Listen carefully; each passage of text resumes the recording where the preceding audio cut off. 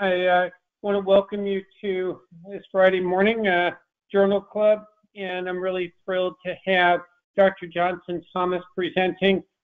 He is chair of Mercy Endocrinology in Springfield, Missouri, and he will be presenting his work on a very interesting and very timely topic. Also want to welcome Dr. Lisa Orloff, who needs no introduction. She has gotten up extremely early out in California to join us. So thank you, Lisa, much appreciated. We'll look forward to your comments at the end of Dr. Thomas's presentation, if possible. So I think with that, I don't want to take up any more time. Dr. Thomas, thank you once again, and look forward to your presentation. Thank you, Dr. Orkin. Good morning, everyone, and thank you for inviting me to present our research. So today I will be presenting our research paper that was recently published in Thyroid Journal. And the title of our paper is AIBx, Artificial Intelligence Model to Risk Stratify Thyroid Nodules. I do not have any financial disclosures that are relevant to this research project. So at the end of this presentation, I hope we can discuss the utility of artificial intelligence in classifying thyroid nodules. We'll also discuss the results of our research AIBx image similarity algorithm. As you all know, up to 67% of the patients or in the normal population may have thyroid nodules according to different population studies. But most of them that we find in our clinics are found as incidentalomas. And only about 5 to 10% of them are cancerous.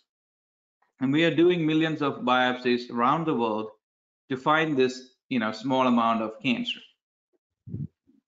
Now, when faced with a thyroid nodule, we have multiple options.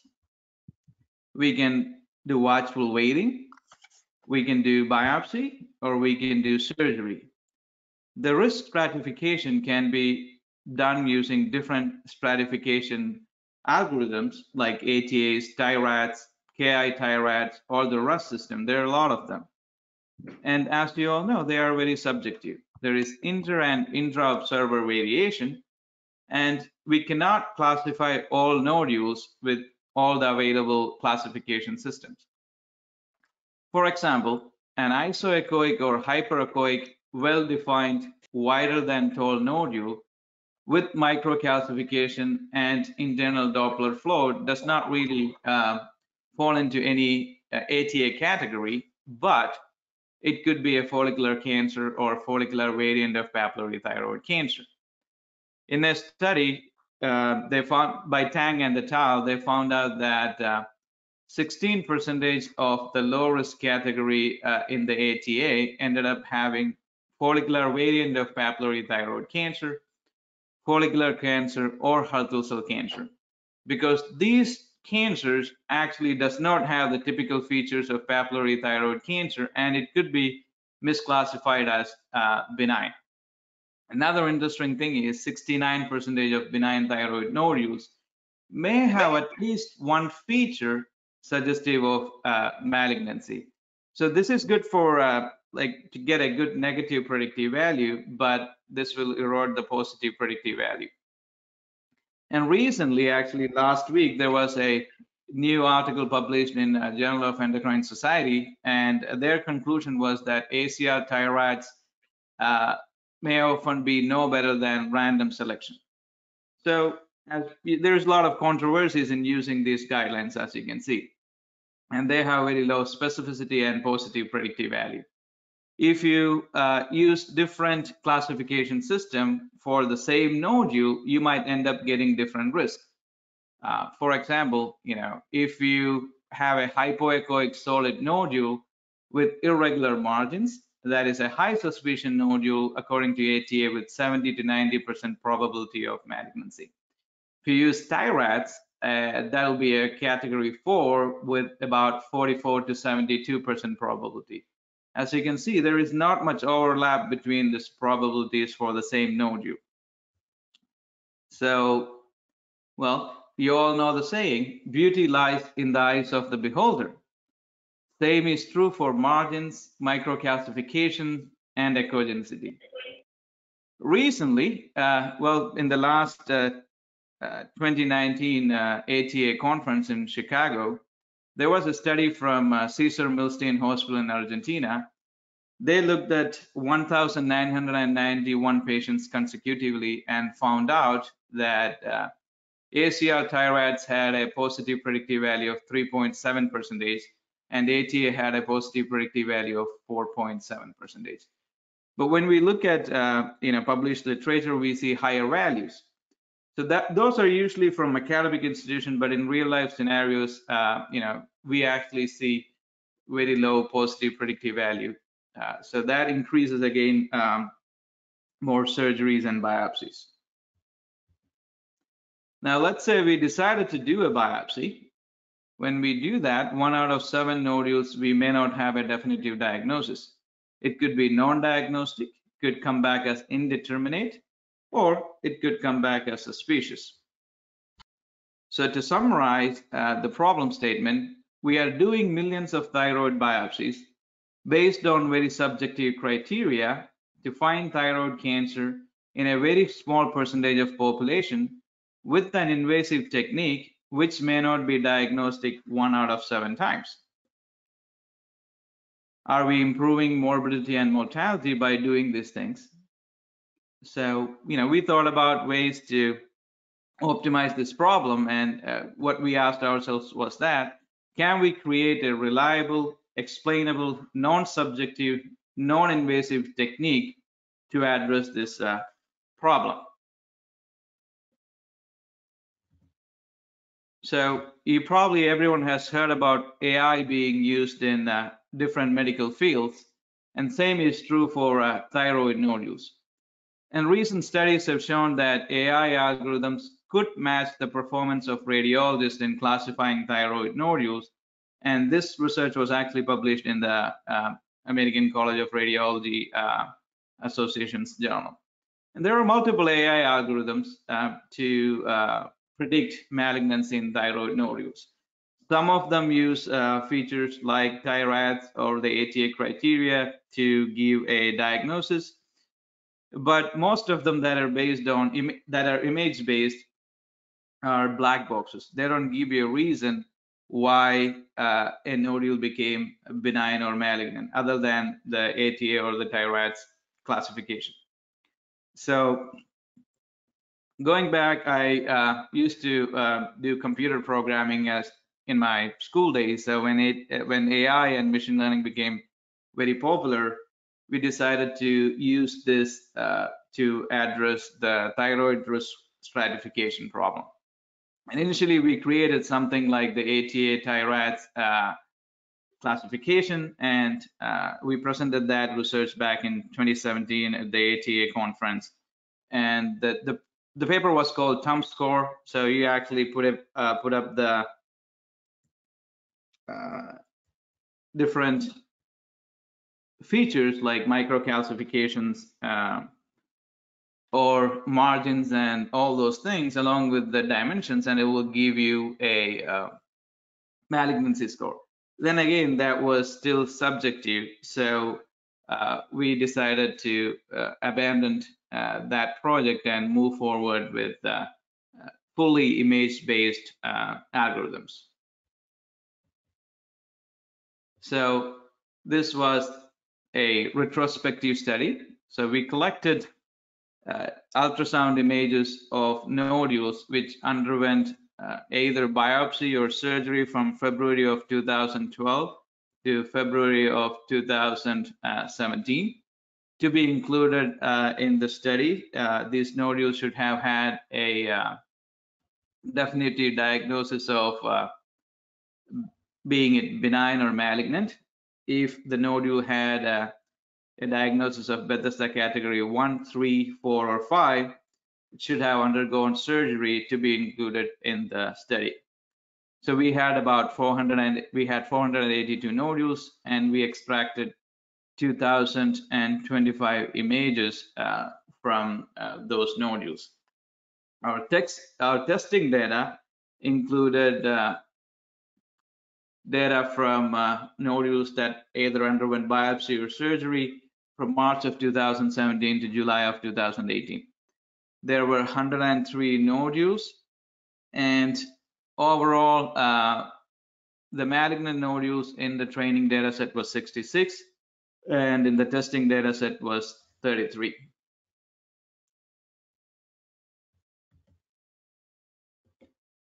So the training set had 6% sub-centimeter nodule, but the testing set actually had all the nodules had at least one dimension greater than 1 centimeter.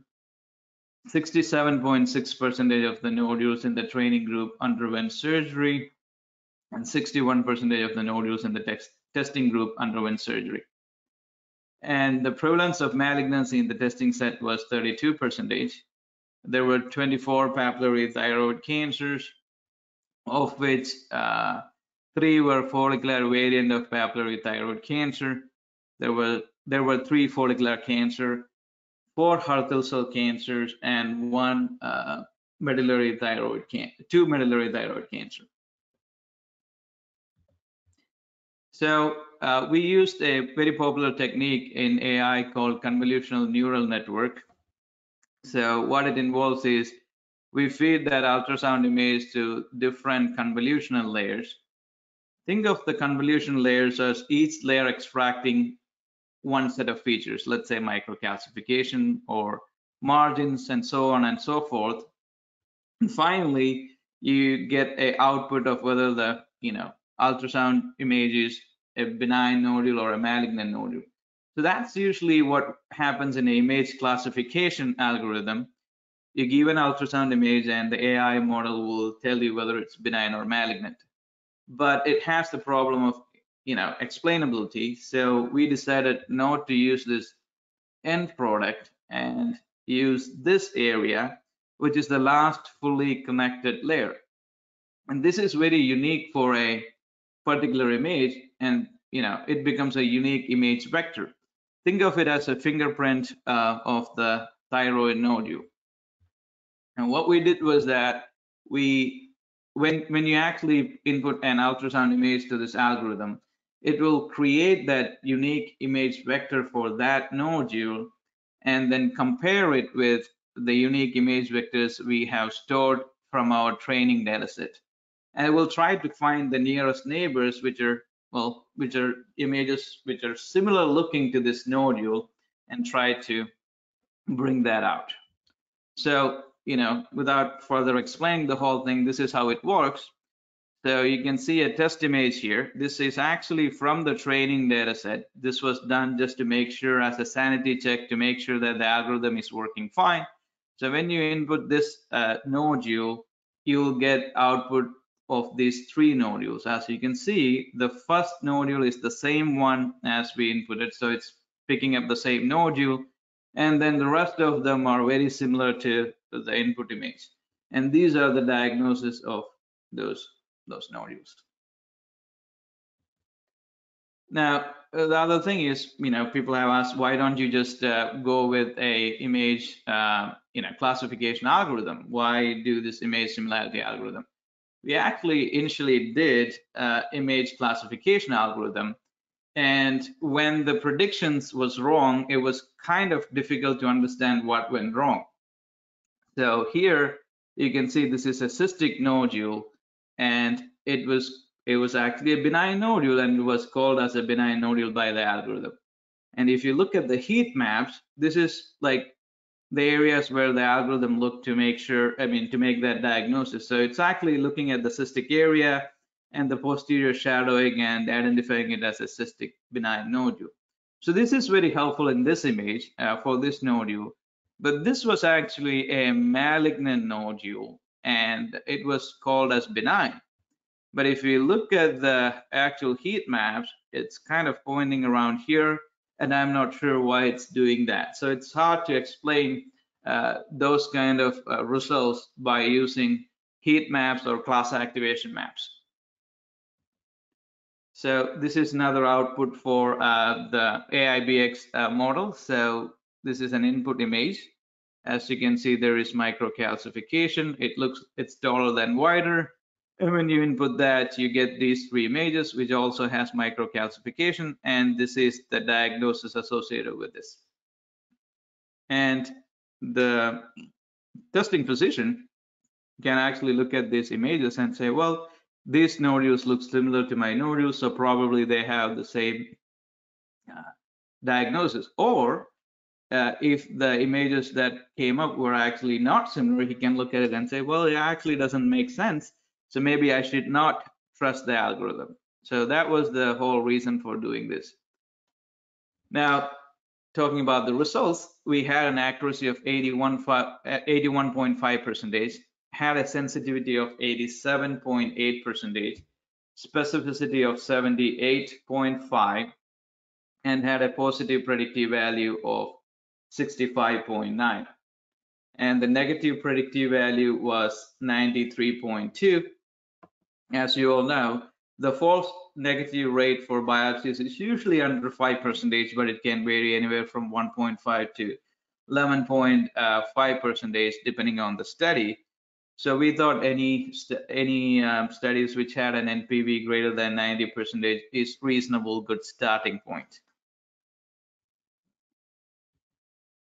Now we also looked at the false negative test results to see if the nodules that were found had any particular diagnosis. 3 of them were papillary thyroid cancer, but 1 was follicular variant of papillary thyroid cancer, and 1 was a cystic papillary thyroid cancer. 1 of the Hurthle cell cancer was actually classified as benign. And based on this, it doesn't seem like the model is favoring one type of malignancy over a different set of malignancy. Now, as you all know, an experienced physician generally evaluates an ultrasound image and arrives at a decision regarding biopsy or surgery based on his or her previous experience and heuristics. We all have a mental picture of how a malignant thyroid nodule should look. And we use the same principle in creating this software. So we try to emulate this by creating an image similarity algorithm so physician can look at those images and make their own decision. Another reason for this and not using an image classification algorithm was that predictions from these algorithms could be based on medically irrelevant information. For example, dermatologists created an algorithm to predict malignant melanoma, and what they found out was that if there was a junction violet surgical marking in the dermoscopic image, the algorithm will automatically call it as a malignant melanoma, because most of the images in malignant melanoma training dataset had junction violet surgical marking. So it was actually not looking at the malignant melanoma, it was actually looking at the surgical markings to make that diagnosis. And in another instance, a self-driving car started taking left turns when the sky was a different shade of purple, and the engineers couldn't figure out why this was happening. So they looked at the algorithm and the training data set and found out that when this algorithm was being trained, the driver used to take left turns when the sky was purple. So that was a small data set in that data, and the algorithm kind of identified that if the sky is purple, I need to turn left. So you can imagine, what kind of problems that could happen with those kind of scenarios. And there are many examples in the literature showing how this could be a problem in medicine. And another important issue is different machines, imaging machine, be it ultrasound, CT scans, may have different features when they create images. And that could be a problem in using a model which was trained on a data set which was created during certain kind of machines, and we may not be able to apply it to images that are collected from a different machine. And our algorithm does not use any clinical history. We don't look at radiation exposure, we don't look at family history and any of those things. And none of these algorithms will ever be 100% accurate. The reason being, you all probably know, I mean, there are completely benign looking nodules that will turn out to be malignant on surgery, and there are malignant looking nodules that may actually come back as benign. So using just imaging by itself may not be, be all and end all. So, but it can definitely guide us. Another thing is, even though all the AI imaging systems are supposed to be non-subjective, there is a lot of subjectivity in this. If you think about the ultrasound image of a nodule, there are multiple sections. And let's say there is a complex nodule which has cystic part and some solid part, and there is microcalcification in the solid part. If we select the image with mostly cystic area and give that to the algorithm, it may actually come back as benign. And if you use that other image with microcalcification about the same nodule, it may come back as malignant. So image selection and cropping the image has a lot of implications, and many articles does not actually specify how this was done. Certainly this can be automated. It has its own advantage and disadvantages. So that's one reason we decided, well, physicians are experts in actually identifying the nodule. Let them select the nodule and run it through the algorithm. So that's why we propose something called physician in loop for application of AI in medicine. So what we are envisioning is the endocrinologist or the ENT surgeon or the radiologist will select the image that needs to go into the algorithm, and the algorithm will give out the diagnosis or the similar images along with the diagnosis for those similar images, and the physician can look at it and see whether it makes sense to take that prediction by looking at those similar images. If he thinks that the similar images are very identical to the input image, he can accept the diagnosis, or he can look at it and say, well, it doesn't match my image, maybe I should not believe this, and then go ahead and make his own decision. So it's actually a decision support tool. Now, how does this compare to molecular markers? So this was a test. This was an article which compared GEC, the first generation GEC, and Thyroseq V2, and they pulled data from 1,086 nodules with histopathologically confirmed diagnosis which also had GEC, Afirma GEC. And as you can see, the positive predictive value of that was 45%, and the accuracy was 52%.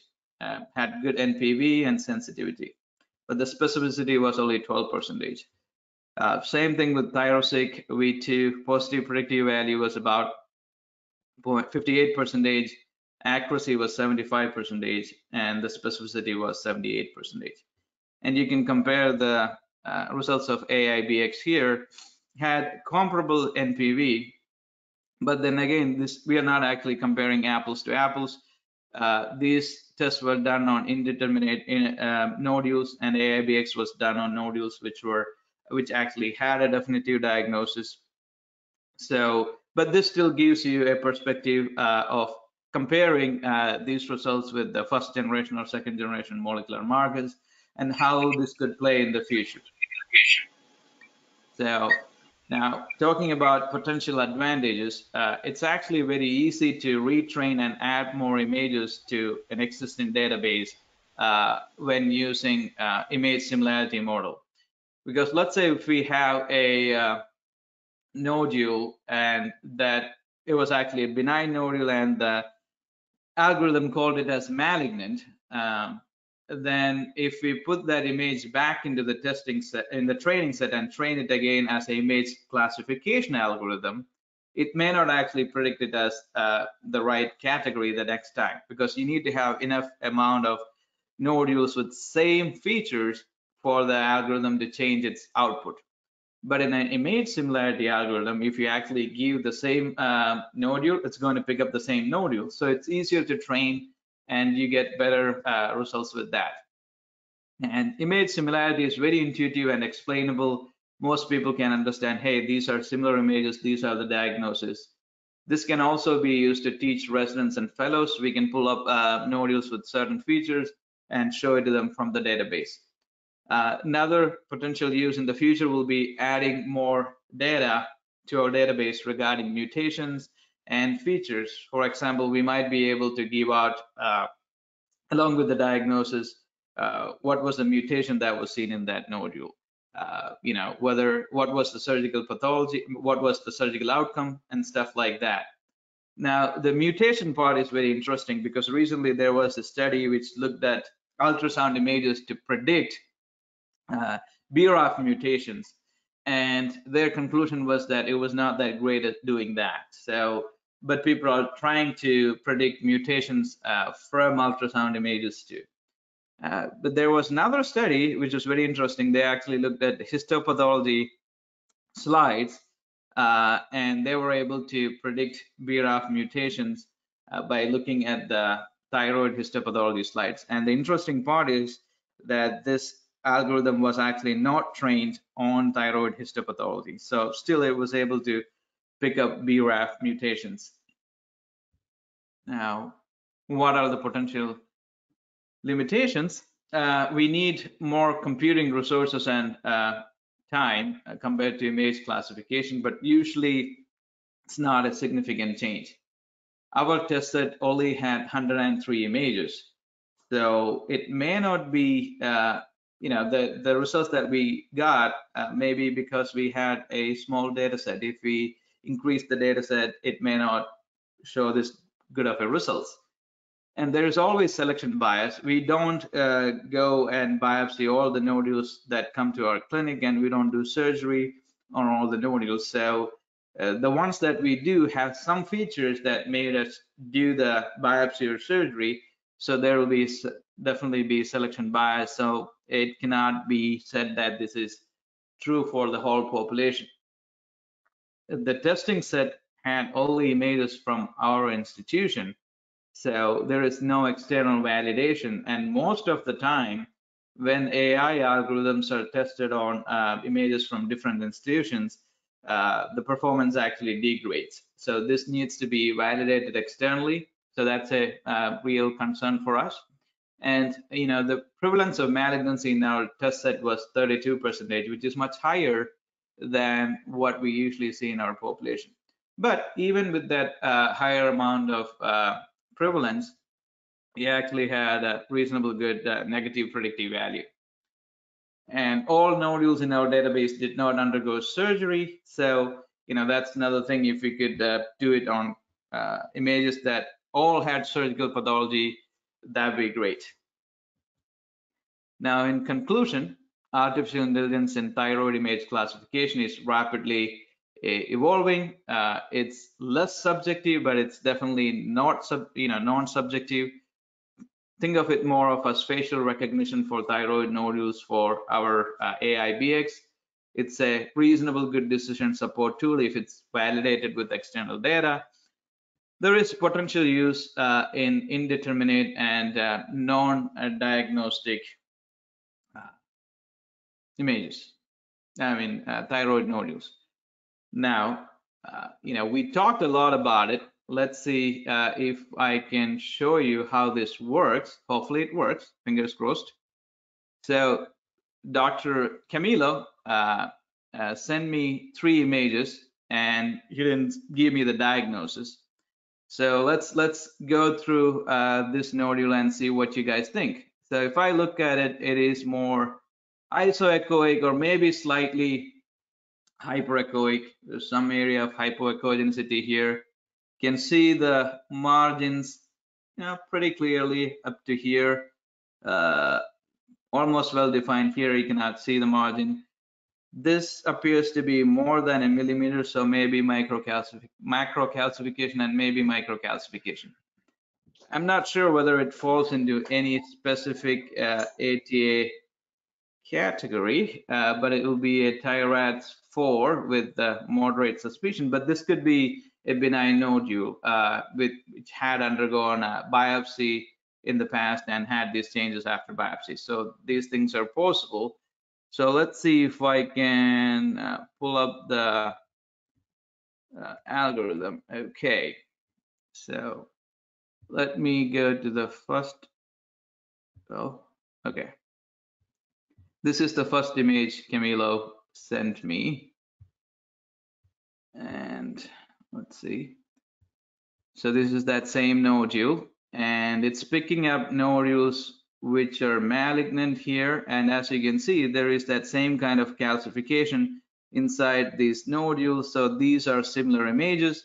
And according to AIBx, this nodule resembles a malignant nodule in our database. Well, I'm not sure about the actual diagnosis. We'll ask Camilo at the end of the presentation. Now, let's see. Let's look at another image sent by Camilo. Again, this has calcification. This looks malignant to me. And again, it picked up same images here. So it resembles a malignant nodule. We'll do one more from Camilo's images. Again, this also looks malignant. So all three nodules we had from Camilo looked malignant, but I had two images from our test set just in case it happens. So I'll show you a benign nodule. So as you can see, this nodule is cystic, has colloid in it with reverberation artifact, and it picked up a similar image which has colloid and reverberation artifact. And next one, this looks more like a cystic nodule again here, and this nodule resembles a benign nodule in our database. So this is how this algorithm works. Hope you got a good idea about that. Now let's go back to our presentation. Yes, these are the nodules that Camilo sent us, and all of them came back as malignant. So that's the end of my presentation. We are planning to do a multi-center validation study to see if it is actually any good. So if you're interested in participating, let me know. And that's the end of my presentation. If Camilo wants to chime in and actually tell us the diagnosis, that would be great. Yeah, so the first nodule that you showed us as malignant came back as a Bethesda 5. The second one, we have both FNA biopsy and we have a surgical pathology, and it came out as Bethesda 5 again, and it was diagnosed as classical papillary thyroid cancer. And the last one that we showed you came back as Bethesda 4. Okay, so all of them were malignant or at least suspicious for malignancy in biopsy or surgery. Okay. Correct. Great. Thank you, Dr. Thomas, for that fabulous presentation and for your efforts at continuing to help us all reduce our intervention on thyroid nodules, our overutilization of biopsies, and helping us try to avoid unnecessary surgeries. I applaud the use of your clinical knowledge of thyroid nodularity and the clinical management of thyroid nodules in informing your approach to developing an AI algorithm. And I think that as a non-computer linguist, I appreciated your presentation in helping to put in plain terms what your goals and your methodology were. And I interpret the image similarity philosophy as sort of equivalent to pattern recognition, which when we compare the available risk stratification systems in use today that are not artificial intelligence related, we mainly are relying on the ATA system and the TIRAD system. Those are the most widely applied and the ones to which you compared your system. And I think that the obvious contrast between those two systems is the sort of familiar pattern recognition figure that we know from the 2015 ATA guidelines, where we similarly seek to compare nodules that we're faced with in person to a series of nodules that are featured pictorially on an atlas or on a list of a figure with patterns that are displayed with increasing risk of malignancy based on individual characteristics. The TIRAD system, on the other hand, utilizes the same characteristics, but does so to assign a point system that is not so much a pictorial atlas or something that we can individually compare what a nodule in front of us looks like to a nodule in that system, as it does allow us just to assign points for given features that we have to interpret individually and then sum up. So your article in particular made a strong case for using an image similarity model in preference to an image classification system, and I really appreciated that as one of the take-home points of the AIBx system. And the demonstration that you just showed us was quite powerful, and I think, you know, it just confirms the fact that a picture is worth 1,000 words. And it appears to me that the more you can build your training set, the stronger and the more robust this decision support system will become. Some of the comparison images that you showed just on that last demonstration were not identical, obviously, to the nodules that Camilo had put together, but nevertheless, they performed quite well. And I think as you add more and more images to that training set, you'll have a greater spectrum of nodules to which to compare in a sort of a image similarity fashion. So I'm thrilled to see the AIBx in practice, and I'm excited to hear about the validation study that you're about to launch. I had prepared some slides that I don't know if you've still not received, and whether I can show them at all from my computer. They really were more of an attempt to step back just a moment from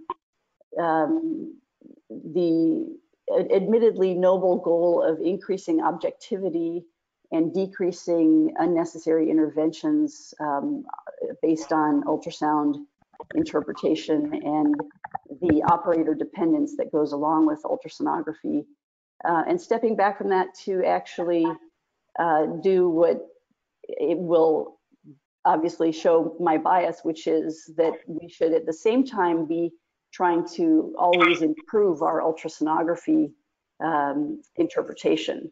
So I think the very need for AI is sort of a testament to the range of quality of ultrasound that's performed and the variability in image interpretation. And it's very easy to point out that ultrasound is operator dependent, but I would just like to emphasize that operator dependence can be a good thing when one demands and expects more insight, more experience, and more effort put into the interpretation of ultrasonography. And perhaps one of the most obvious distinctions in enhancing operator dependence of ultrasonography is the very fact that ultrasonography is a dynamic, interactive procedure. It's really the imaging modality that involves direct interaction between the examiner and the patient. And the image acquisition is done in a dynamic fashion such that if the interpretation is being done in real time, there is invaluable information which is lost when we try to reduce ultrasonography to static images. So one of the shortcomings of the AI systems that have been developed thus far, in my mind, appear to be the input of static images through which we're comparing performance with human interpretation.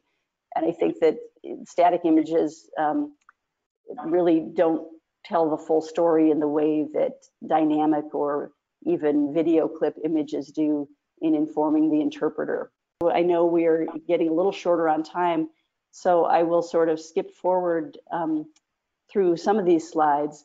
But again, just to sort of reiterate that our overriding goal, whether human or AI model, in looking at thyroid nodules is to find the cancer if it's there and to not over-diagnose or over-intervene.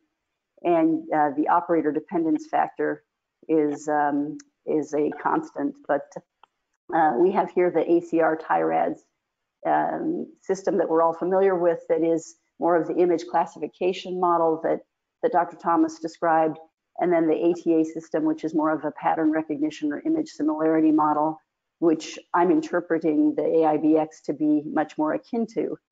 And yet the fact that they're static images does sort of force the input to be the selection of representative images that may miss some of the detail and information that's acquired when one's doing a dynamic interactive thyroid exam. And then this is just a video with a sweep through the thyroid, showing sometimes the difficulty of determining which nodule is most relevant and which where one nodule ends and another begins, and even the difficulty in doing simple tasks such as measuring the dimensions of nodules is not always as easy as we try to reduce it to sounding. There's also a limitation in the current risk stratification systems in neglecting certain features about nodules, including the location of a nodule within the thyroid, and whether that location is very close to the superior pole, inferior pole, isthmus, trachea, esophagus, viscera, anterior or posterior, really does have relevance that I think gets sometimes neglected in the risk stratification systems. And I would ask you, Dr. Thomas, when you comment, if there is the possibility of building into the system the ability to add information such as the location of a nodule within the thyroid.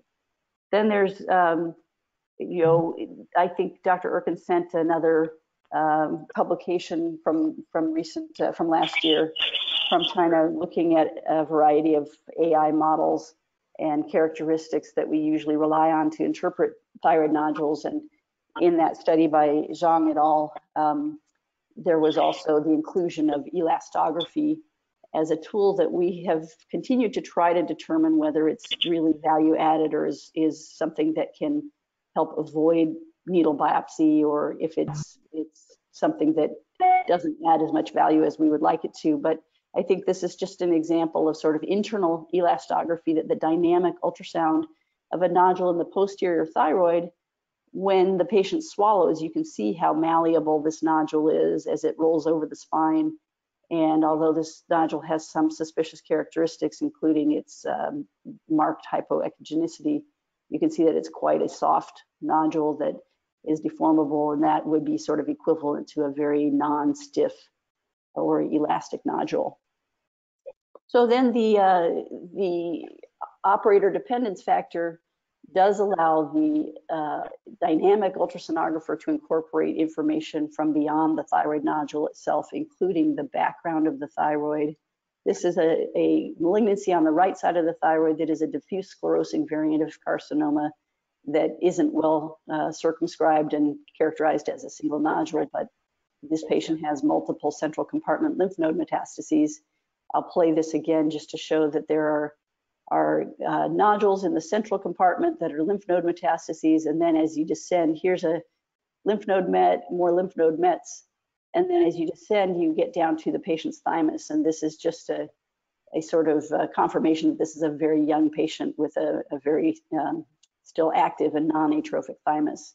But these are sort of details that one should and could expect an ultrasound examination and report to convey that, add information well beyond the detail of the individual nodule that may itself be hard to characterize. And then going from the central neck, just an example of lateral neck examination in conjunction with thyroid examination to demonstrate the importance of assessing lymph nodes and the fact that even in some microcarcinomas, there can be macrometastases that tell more of the story than the primary tumor does itself. So beyond thyroid and lymph node, there's the ability to do maneuvers such as interact with the patient by sonopalpation. As you're doing an ultrasound exam, you can press on a nodule and see if it's infiltrative or adherent to structures such as the larynx. This was a patient that was sent to me for a total laryngectomy for thyroid cancer when in fact she didn't need a laryngectomy at all. She had a very mobile mass with respect to her larynx, even though a CT scan had been interpreted as invading the larynx. So this is just another example of the dynamic nature of ultrasonography. And so in the interest of time, I think I won't belabor the Zhang article, except maybe just to point out that this article looked at a variety of machine learning algorithms and came up with the random forest algorithm as the one that performed best in their hands. They did look at the convolutional neural network, which is what Dr. Thomas used in the AIBx, and also a nearest neighborhood type of algorithm, which I think, if I'm interpreting correctly, that the AIBx does sort of rely on nearest neighbor for interpretation.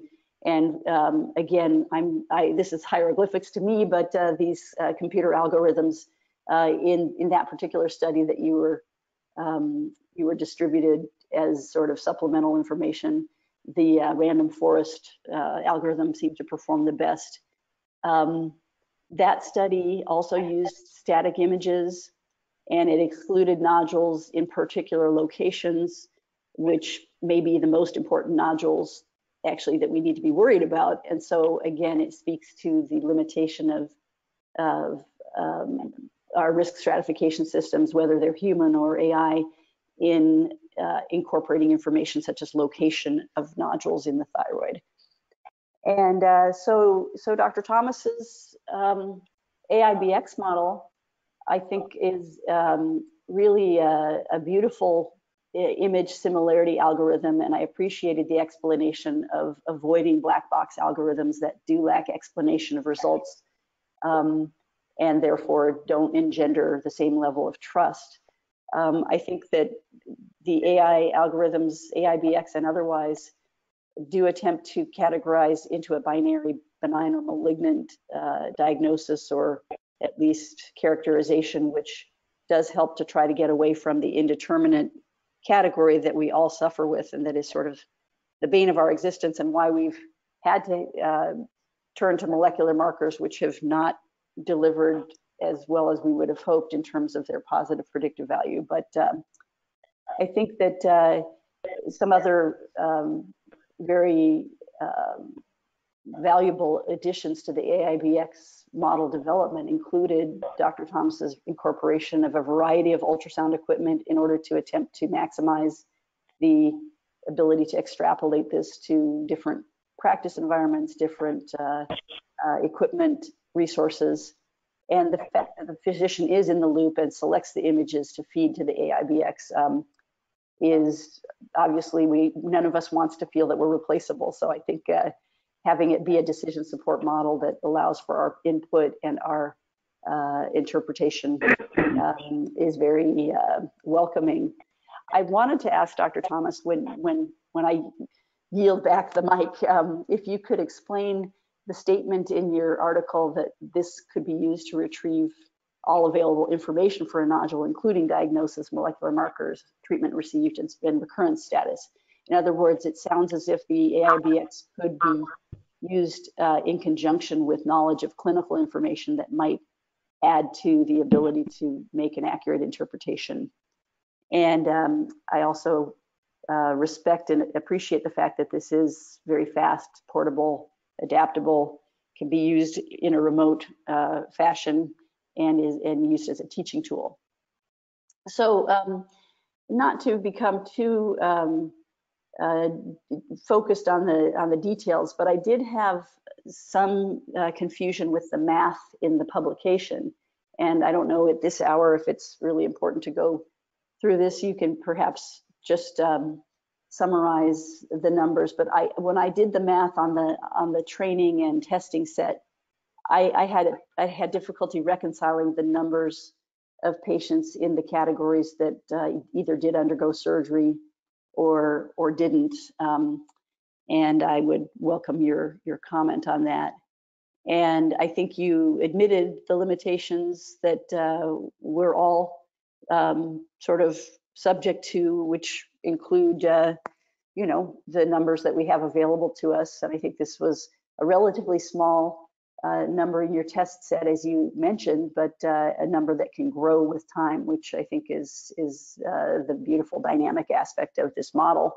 The fact that not all nodules were surgically excised means that you didn't have histopathology on all, although you do have a very low false negative rate of benign FNA cytology. And again, I just can't overemphasize the importance of dynamic ultrasonography information compared to static images. I did wonder about inputting the largest dimension of a nodule as opposed to the most suspicious dimension of a nodule.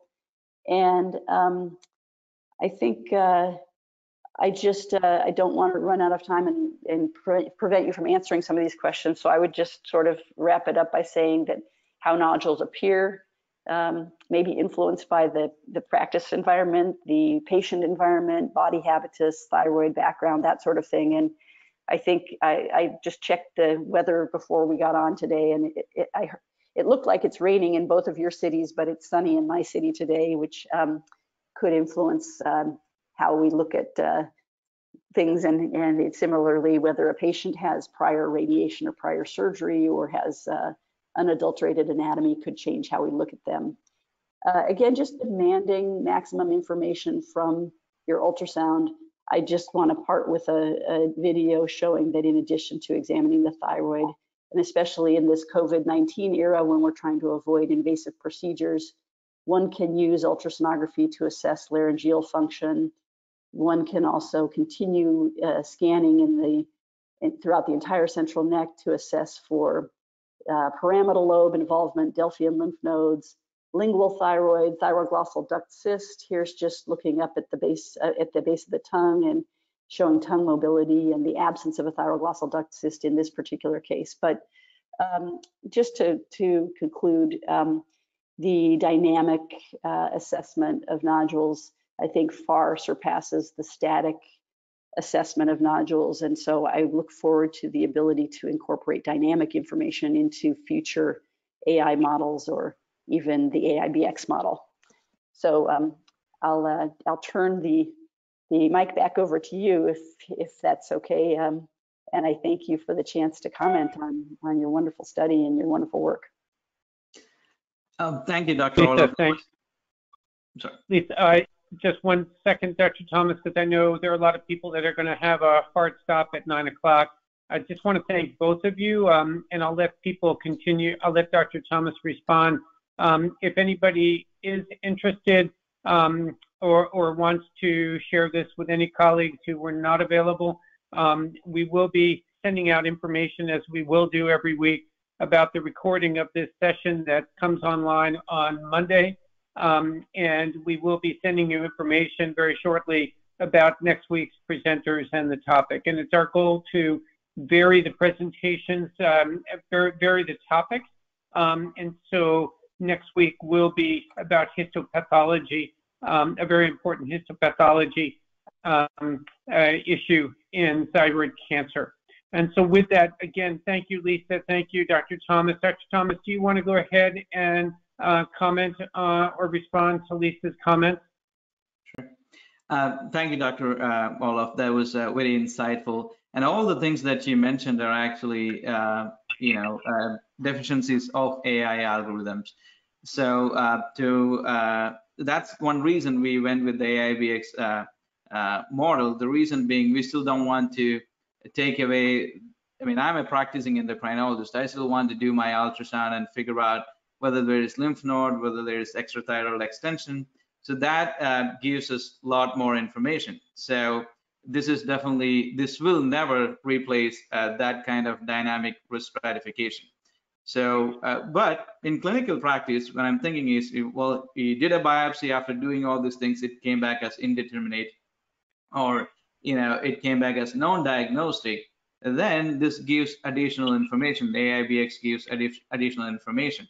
Now, can we use dynamic images in AI algorithms? Definitely. There was a recent publication which used YOLO network, which means you only look once, and they can actually take the whole video, the sign clip, and look for nodules and stratify based on that. So definitely, we can also incorporate video images to algorithms. Now, the other article that you mentioned, Zhang et al., they actually did not use the actual ultrasound image. They extracted the features, just like you and me will look at an ultrasound image and say, well, this has microcalcification, this has irregular margins, and put that data in a text format into those algorithms. And they also use CNN, but they used it in a different way. And that's kind of what we did back in 2017. And that is still very subjective. So that's why we decided not to go in that direction. Even though it looks like they use a lot of algorithms, it's actually pretty easy to use all those algorithms, and you might get different results with that. But the main takeaway from that is they actually did not use that image per se. It was their interpretation going into as a database, like a textual database, and the output came from that. So that's one reason it's still very subjective. Now, to answer the other question, how can we get other information like the mutation? For example, if we have what AIBx does is it finds a unique vector for that nodule and then goes to our database and picks up nodules that are similar.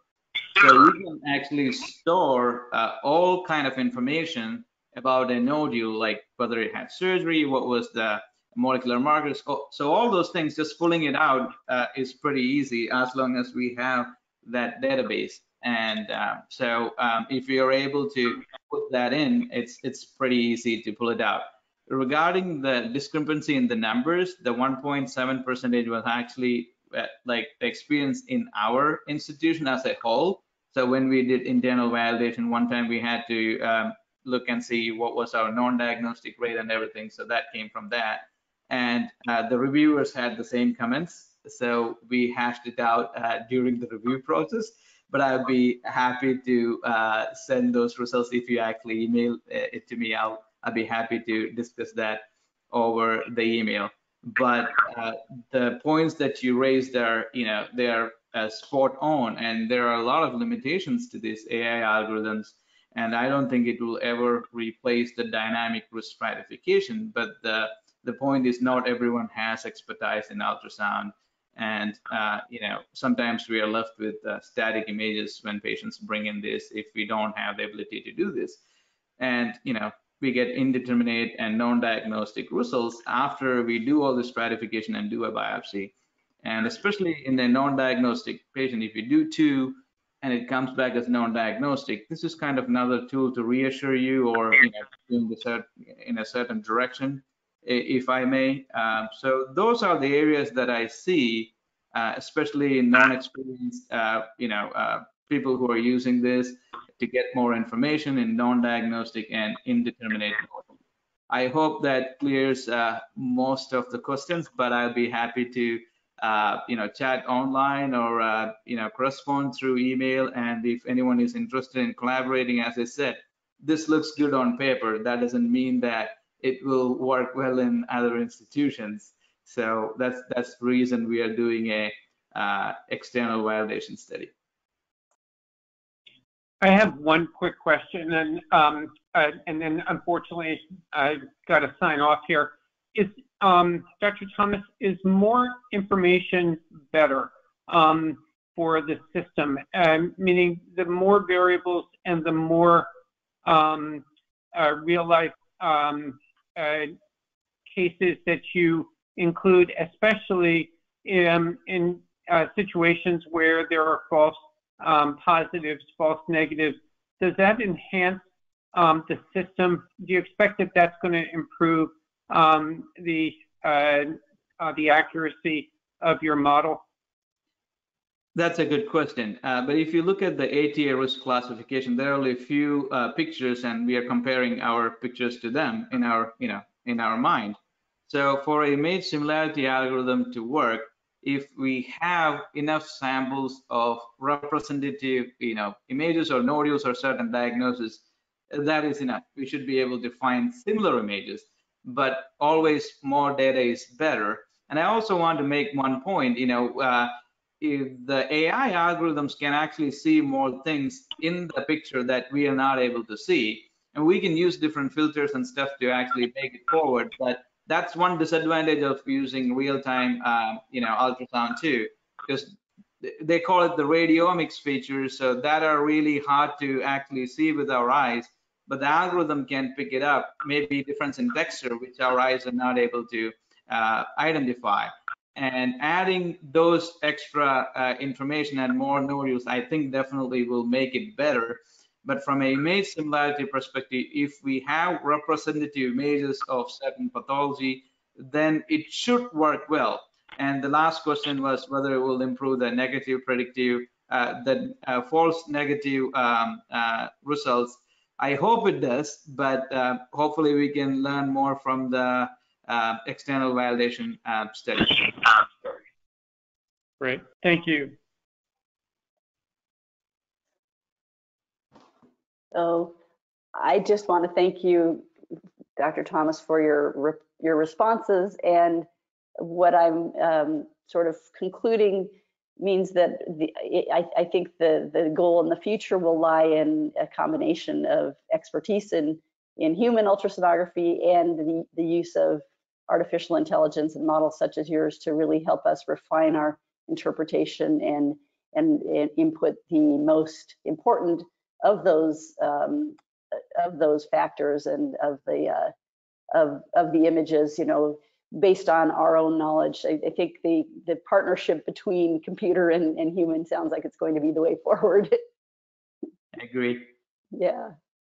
Thank you. Thank you. Thanks for joining, everybody. Thank you all very much. Have a nice day. You too.